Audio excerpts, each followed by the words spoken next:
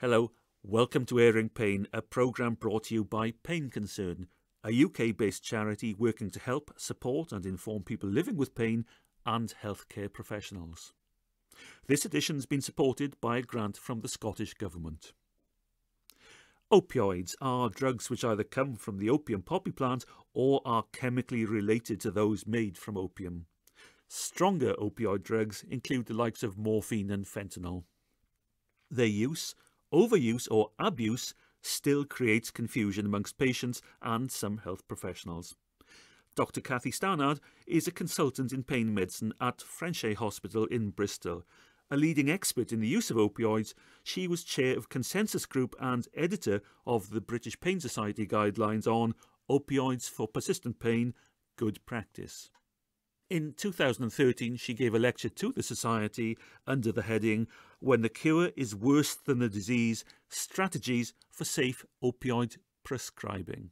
What sits behind all that is that, particularly in North America, they have a huge problem with misuse of prescription drugs. And I think that's largely about different choices that drug users make. And really the availability of prescription drugs is much easier, for example, than getting hold of heroin in the States. So prescription drugs are commonly a drug of abuse.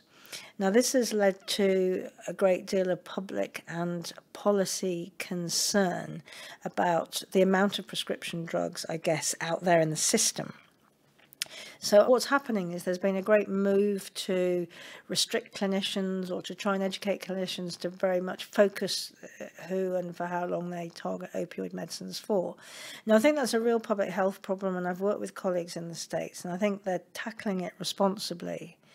But I think what is a risk here is that we are concerned about what essentially are drug misuse practices in the States, and maybe let that influence unduly our decision to treat the patient that's in front of us who actually might benefit from opioids. Now, I think how it gets complicated is that, as many people understand, chronic pain is really difficult to treat, and what we end up doing most of the time is supporting people in their self-management strategies to improve their quality of life.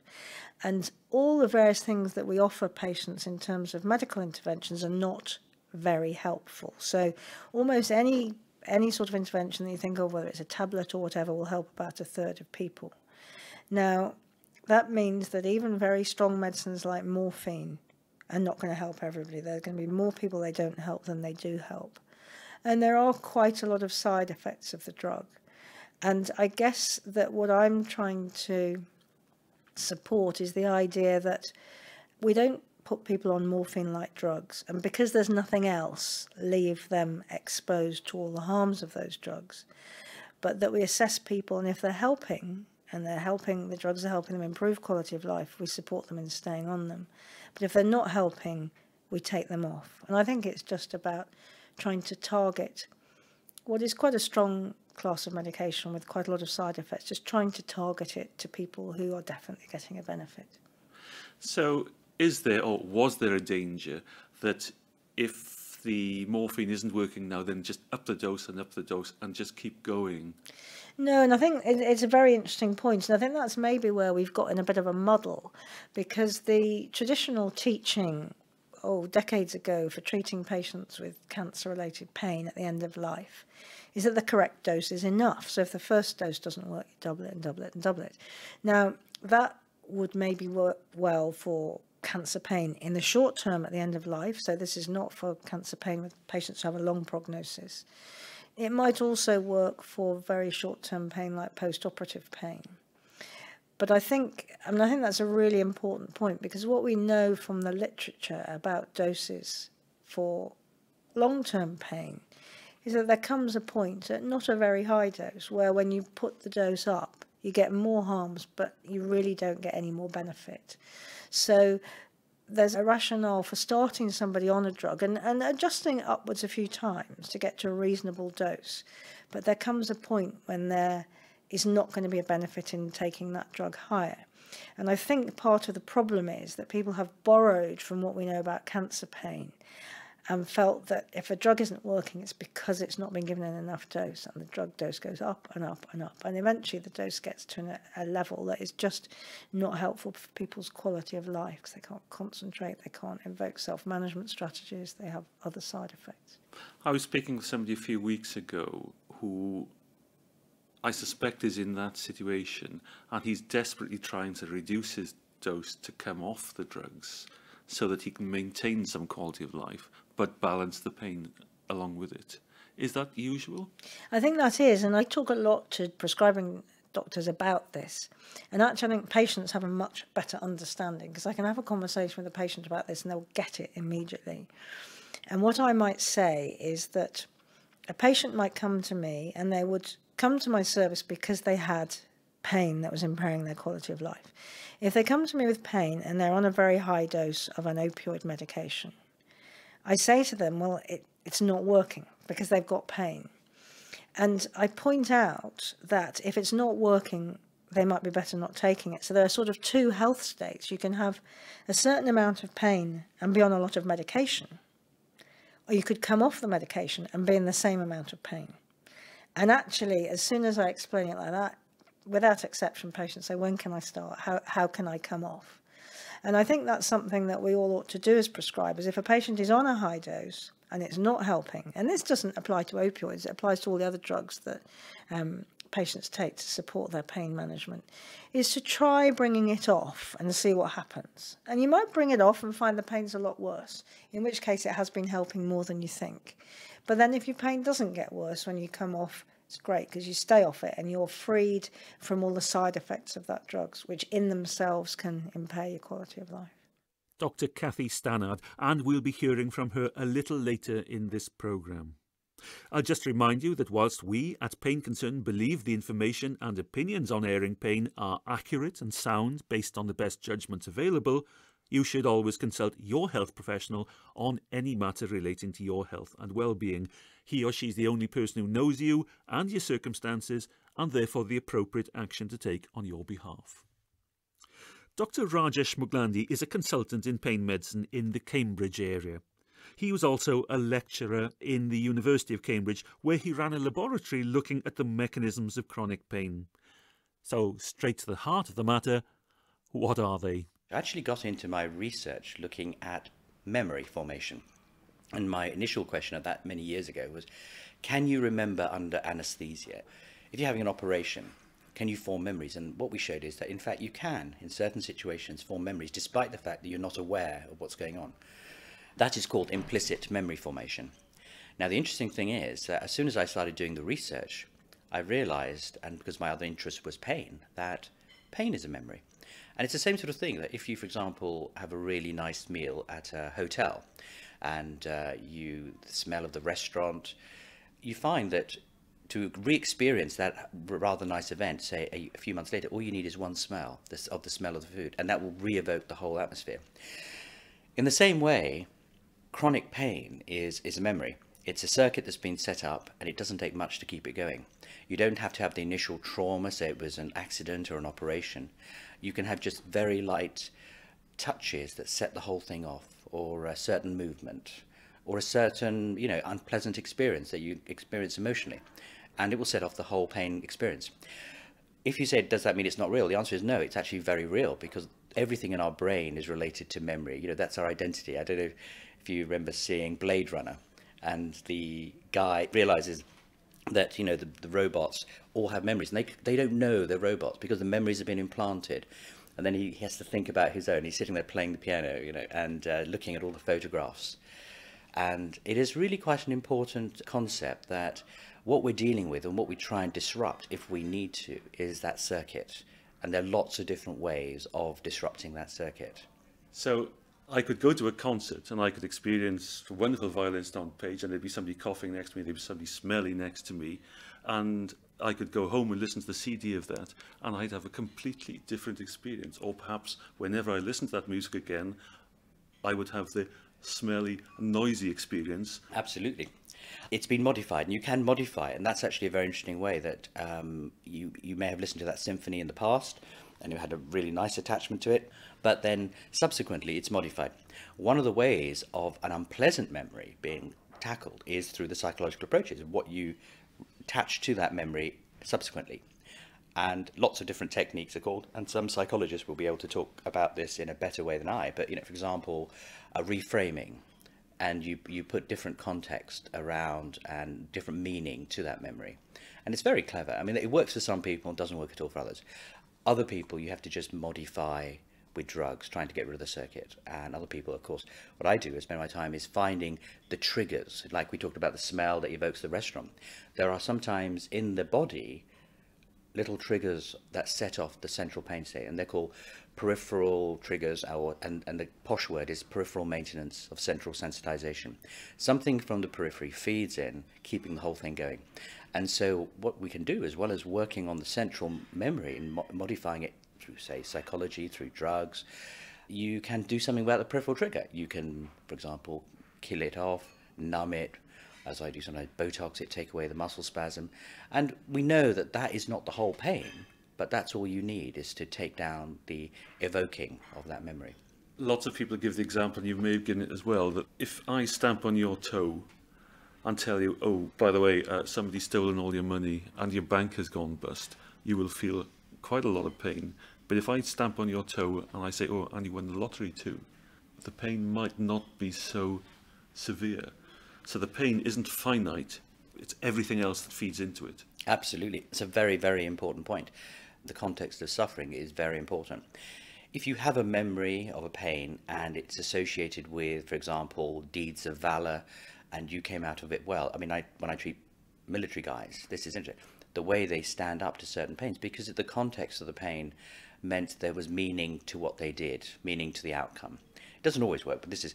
And it's not meant to sound condemnatory to anybody else, but if you've had that experience, your leg blown off, I've seen people who've, for example, had stepped on mines, had an amputation, still have severe phantom limb pain, but they're now riding horses, running event companies. They have got back to normal life. You see others who've lost the leg in a road traffic accident, deep anger at the drunk driver involved who caused this to happen. And the focus for them very much becomes the court case, the anger at the driver being allowed to go off with a relatively little fine, which often happens, and they've got the pain in the leg still. So you have this awful situation of trying to help them move on from that experience. And of course, that is where reframing that whole experience, trying to get them to come to terms with the pain, is part of the healing process and letting them move on. And people do move on, but sometimes you get stuck. And you can get stuck physically because the pain is just too severe to deal with. Because one of the issues is, if the pain is that severe, your brain cannot move on. The stump is painful. Every time the stump hurts, it triggers a whole phantom limb experience. It triggers the memory of the accident. And you can't get them to move on, and they can't do it for themselves. So this is where lots of interventions, do you numb the end? Do you kill off some nerves? Do you put in a pump in their back? As well as helping them move on with, say, the court case, the medical legal process. All of that needs to end to help them move on with their lives. Otherwise, they're trapped. They're in a prison. Dr Rajesh Munglani, well, from the prison of the mind to the physical prison of four walls, locks and keys. We heard Dr Cathy Stannard talking earlier about issues surrounding the use of opioids. At that same British Pain Society annual scientific meeting, she and Dr Ian Brew launched a national guidance for prescribing and non-medical management of chronic pain in secure environments. The new prison guidelines are a project that I've been involved in. I've been interested in it actually for the whole area for about a decade. And what has driven me to want to do something about this is hearing the stories of patients who have got very genuine pain complaints, but who are not believed in prisons and have their pain managed poorly. And I think chronic pain is a great vulnerability for somebody in a secure environment. Now, one of the problems around all this is that although there are lots of strategies, and we do not only use medications in pain management. Medications do play a part in pain management, but the nature of the medications that we use make them, in essence, a tradable commodity within the prison setting, where particularly illicit drugs are now much more difficult to get hold of. So I think hitherto people working in secure environments have been concerned about the overuse of medications because of the risk as well that poses to the patient in pain for being bullied or coerced and having their medications taken away. And I think this has resulted in people probably under-prescribing. And I think also that, as with many healthcare systems, there's not always a good understanding about management of persistent pain. And so I think there's quite a learning curve for people working in secure environments to understand about persistent pain, to understand about the causes, how to diagnose it, the effect it has on people's lives.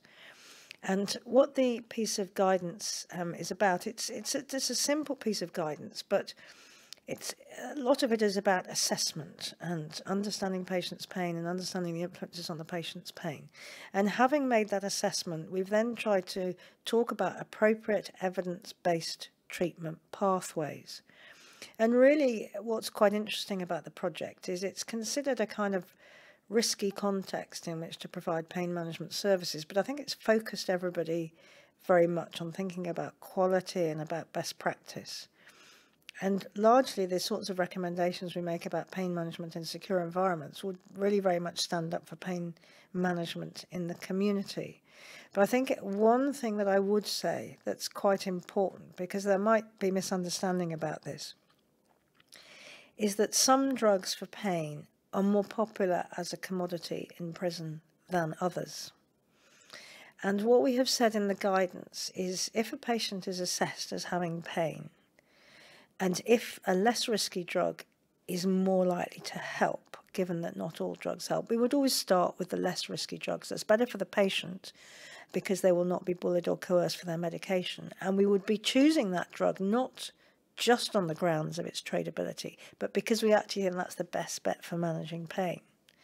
Now, if that doesn't work, we would then move down the list. The drugs down the list may be less good for managing pain, but are also somewhat more risky in that setting. So actually it's turned out in a way, I think quite well, that the less risky drugs are the more effective drugs. And what we hope is we've had a lot of contact from groups who've read this guidance who tell us very sad tales about people who've had very poor treatment of pain in prison. But actually I think a good road test is when I plug in all those patient narratives to this piece of guidance. In every case, the patient would have had a much better deal if they'd been managed according to this guidance. And I think we've got the policymakers behind us, and one of the things I think is very important is that on reception into prison, patients are given a needs assessment in relation to their health. And a lot of that is often around substance misuse and related disorders, psychiatric disorders. But actually now pain is going to be right there within the first few minutes of assessment, asking prisoners if they have pain, and then assessing that, evaluating it, and moving them on down through an appropriate pain management pathway. So I think it'll take time, but I'm very reassured. I have been going around the country to different groupings of prison health professionals and commissioners of offender health services, and everyone is terribly enthusiastic to take this up, really keen, soaking it up like a sponge. And I think people really want to change things and make things better. So I would really hope that the sort of bad stories that we hear now will become much fewer and far between as this becomes much more embedded into regular practice. One of Dr Cathy Stannard's collaborators in those national guidance for prescribing and non-medical management of chronic pain in secure environments was Dr Ian Brew. He's a GP who's been working in prisons since 2001. We've spent the last 10 years mainstreaming prison practice so that prisoners hopefully get primary care equivalent to that they receive outside, which certainly wasn't always the case. It's a challenging environment. There's lots of learning to do along the way, but it's a fascinating environment with a very vulnerable group of patients who really deserve the best health care. And there's some evidence that good health care can reduce reoffending rates by giving some of the patients some self-esteem, which they've long lacked. What are the main differences then between your community and an outside community? But the community is very similar. The biggest difference is that 70% of our patients are drug users or drug dependent, and about 10% alcoholic, and a very large concentration of mental health problems. It's said that up to 90% of patients in prison have a diagnosable mental health problem. So it's similar to an outside community, but more concentrated mental health problems, I would say. In terms of chronic pain, how does that affect prisoners? Chronic pain is a big problem for a lot of our patients. Their opiate abuse may make them more susceptible to pain and may make them less able to cope with pain when it comes along. Some of the medications that are used in chronic pain are very desirable to drug users because of the other effects that they get, whether they're sedation or euphoria, or whether the drugs just make their prescribed opiates more effective. So chronic pain is a problem, but patients complain of chronic pain probably sometimes when they haven't really got pain. It's part of their drug-seeking behaviour. So it's a mixture of the two. How do you decide who is in the latter group rather than the real chronic pain user? Yeah, sure. Patients complain of nerve pain and nerve damage. If a genuine patient has nerve damage, there'll be some evidence of a cause for that, whether it's diabetes, whether it's a neurological problem, or whether there's some scarring from burns or surgery or injuries or whatever. Patients who are drug-seeking will tend to fabricate their symptoms, and they won't be anatomically logical. So in other words, they might complain of pains affecting areas that aren't supplied by the nerve that goes through the damaged area, if that makes sense. So non-anatomical pain distribution is one thing that would make us think that this is drug seeking. And the other is patients who are genuine are grateful for the suggestions that their clinicians give them. Patients who are drug seeking have one drug in mind. They usually name it, and they usually argue if it's not suggested. So if I were a drug abuser then, and you offered me some psychological approach... My experience and that of my colleagues is that that will usually end in an argument. That's right, yes. So let's concentrate on the people with genuine chronic pain. How do you treat them? I'd like to think that we treat them the same as I would treat such a patient outside the prison walls. The changes that we make are not because of imprisonment. It's crucial to understand that patients are entitled to equivalent health care. That may not be identical, but it's equivalent to the care that they would receive outside otherwise. So if somebody came to me with very good evidence of nerve damage causing chronic pain, then I would assess them by taking their history and listening to them, which can be helpful in itself. I would examine them looking for evidence to support the diagnosis, and if necessary, arrange tests that would help to confirm that. Nerve conduction studies is one example. They can show damage to nerves which will confirm beyond doubt the presence of neuropathic or nerve-related pain. Then I'm very happy to treat people as the national guidelines suggest. The NICE guidelines from 3 or 4 years ago suggest some drug treatments, they suggest physical treatments, and they suggest some psychological treatments as well. And we would certainly look to go down that route. I think some of the programs that you've done previously look as if they will be very helpful to our patients. So I'm going to suggest that we give them access to those on CD. Unfortunately, most of our patients don't have access to the internet. I'm really glad to hear that our programs are useful, but for prisoners there are certain constraints put on them that would make approaches that would, say, be used on me, psychological approaches, virtually impossible. I mean, pacing and things like depression, things like, what my GP would tell me to do, or what my pain management people would tell me to do, involve the outside world. Yes, It's certainly true to say that some aspects of psychological approaches may not be easily available to people in prison, but others will be. Cognitive behavioural therapy is already used for patients who suffer with anxiety, and through increasing access to psychological therapies, or IAPT, prisoners are able to access psychological therapies much more than ever they were before. So whilst I take your point that there are some things that prisoners won't be able to do, there are a lot of others that they can, and they've certainly got very good access to gymnasium facilities and physiotherapy, far better than I have.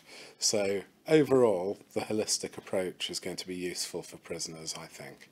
What evidence is there that a healthy, pain-free prisoner will not go back to reoffend? Certainly, prisoner patients who come in for the first time or the first few times are very often very low in their self-esteem. They haven't taken care of themselves. These patients don't access healthcare facilities readily outside, maybe because of fear of authority figures, maybe because of chaotic lifestyles, meaning that appointments get missed. Coming into prison is a real opportunity to take charge of patients' healthcare.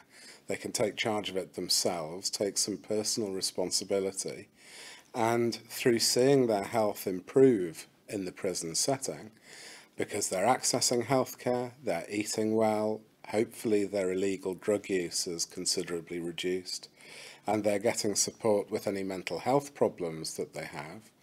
And also the prisons these days are very good at helping with training, with employment skills, with housing if people are on more than very short sentences. All of this will help to contribute to an increase in self-esteem. I always say to the young men who come into prison, if you don't have any self-respect, it's very difficult to respect other people. And if you don't respect other people, you won't respect their stuff. So these guys will perceive nothing wrong with stealing and damaging and so on. By giving them some self-respect, they can develop respectful relationships with other people, and there's good evidence that that helps to reduce reoffending. So clearly sending someone out healthier than he came in, whether it's in terms of pain, drug use, mental health, or all three, that's got to help in the rehabilitation of the offender and reduce reoffending for that individual. Dr. Ian Brew. Now, before we finish this edition of Airing Pain, I'll remind you that you can download all editions of Airing Pain from painconcern.org.uk. CD copies are also available direct from Pain Concern. Please do visit the website, where you can find all sorts of essential information about pain management, including details of Pain Matters, our magazine that complements and expands on issues covered in Airing Pain. It's now also available as an enhanced digital download, so please do check it out at the Pain Concern website. Once again, it's painconcern.org.uk. And finally, in talking to Dr. Ian Brew about those guidelines for treating prisoners with chronic pain, I was interested to know why a GP who could have opted to work in a much more conventional and presumably less stressful environment should have opted for one within the walls of Her Majesty's prisons. My mum and dad often say, "What are you doing working in a place like that? Why don't you get a proper job out in a suburb somewhere?" And I just think that it's so rewarding working with this very vulnerable group. A success for me is not seeing the patient again, which is quite bizarre for a GP. Most GPs go into primary care because of the lifelong relationship, the therapeutic relationship they can build up with people. I enjoy the therapeutic relationship with vulnerable people who can be helped to help themselves.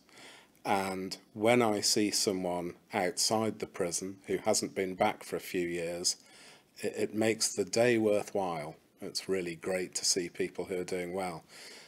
We do get a bit of a skewed view because, of course, the people that we see are the ones who aren't ready to end their offending career. So we can sometimes feel that we're not doing much good. But as I say, one guy in the supermarket, "Hello, Dr. Brew, how are you doing?" "Oh, I haven't seen you for years," I'll say. It just makes the whole thing worthwhile.